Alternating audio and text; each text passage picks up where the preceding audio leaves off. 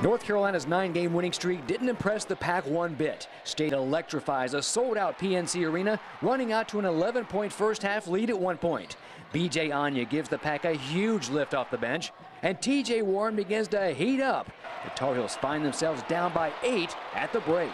We know we have the mentality of, we're going to come out and try to hit them first like we've been doing. And most of the hitting is done by guard Marcus Paige. Paige is sensational in the second half, scoring 31 of his career-high 35 points after the intermission.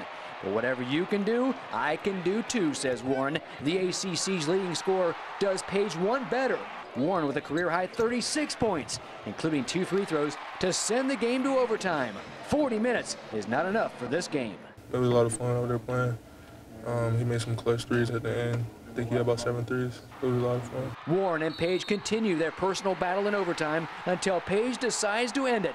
His driving basket with less than 5 seconds is the difference. 85-84 Tar Heels in an instant classic. At the way the game was going, that the ball needed to be in my hands, whether I was going to shoot it myself or try to make something happen. And once I saw a window, it was the rest is history. I thought we'd just given one away, and then all of a sudden at the end, I feel like we've stolen one. So it's college basketball. Just a tough one to walk out of here tonight.